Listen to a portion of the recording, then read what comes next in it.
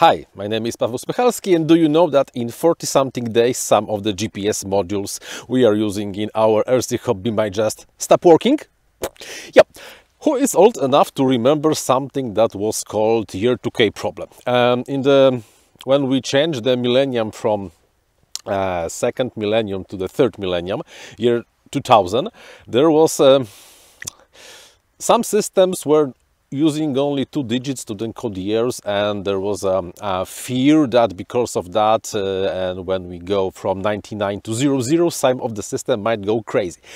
Now, in exactly 6th of the April 2019, we might have something very, very similar, but connected only to GPS modules. This is how it goes. GPS modules and GPS positioning, global positioning systems work because they measure time differences. If you know the time differences and the speed of propagation, you can measure distance from the source of the signal, and when you know where the source of the signal is, if you have enough sources, you can triangulate your current position. This is how it works. Each GPS modules computes the time difference and the distance difference from you and the satellites, and to do this it has to know the exact timestamp, the exact UTC timestamp.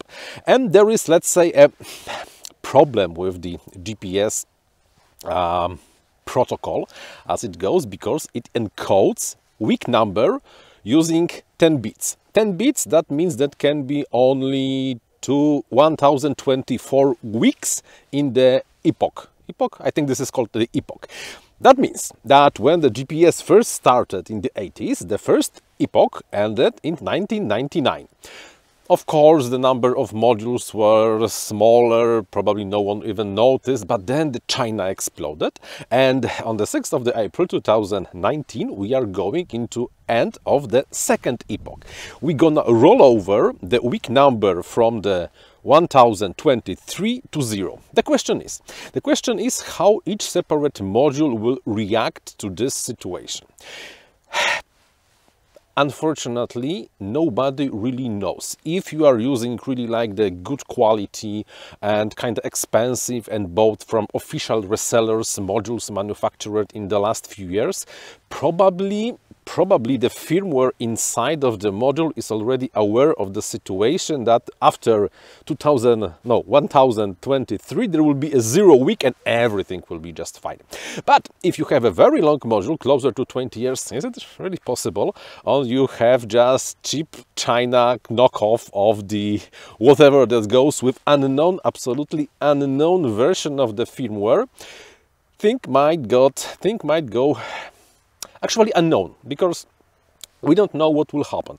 The module, definitely, if this will react in the wrong way for the week rollover, might, well, not get a fix. If it will be working, some strange positions might be reported by it. Nobody really knows.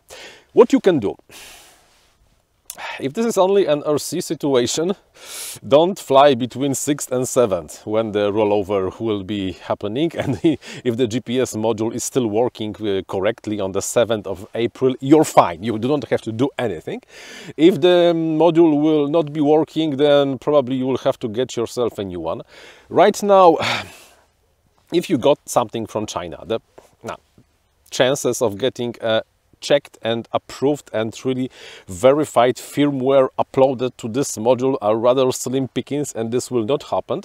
But after 6th of April, you're fine. You do not have to do anything. Get a new one. Like I said, probably the new ones are fine, but nobody really knows how it's working. What with INAV? Can INAV and us as INAV developers do anything about this to prevent this from happening? Yes and no. We will not probably proactively do anything until 6th of April because we don't know the scale. There is no way to test it before the 6th of April because we cannot simulate what the satellites in the sky are really sending to the module, so we will not. If you are using NMA or MTK protocol to communicate INAV, then I'm sorry, we cannot probably do anything. There is a chance, if there will be a lot of problems with the most popular modules and you are using the u-blox protocol, there is a chance we might be able to do something. But only then.